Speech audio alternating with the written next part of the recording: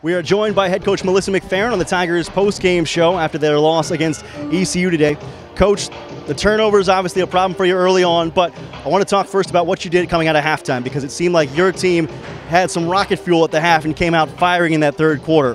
What changed? Well, I just think we got a chance to kind of gather ourselves.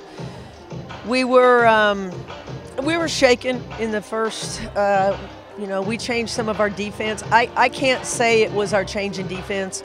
We had a different game plan against Wichita State and we handled it fine. But for whatever reason today, our communication wasn't good. And then when they hit some of those early threes, we got our heads down. We weren't playing confidently. So I think halftime it was really more about we just got a chance to settle ourselves a little bit and kind of refocus on what we needed to do. It didn't hurt that I think Maddie hit a three early and Jazz got a steal and ran it in. So I think that gave us some life and gave us an opportunity to make a run for it. So we bagged the game plan about 5 minutes into the game and went back to our man-to-man. I hated it because we needed to be in a little bit of a zone with 6 kids. I don't know if you could tell it, but I could tell it that the last 5 minutes of the game, our kids were exhausted.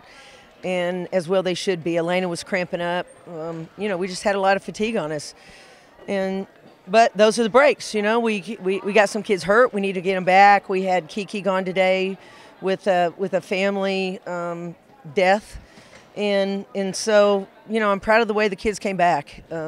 We had our heads down the first half, but we came back, we fought.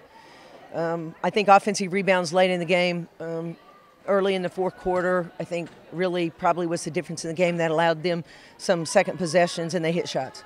Thanks for joining us, Coach. I know it's a tough one. We'll see you on Wednesday at Temple. All right, thanks.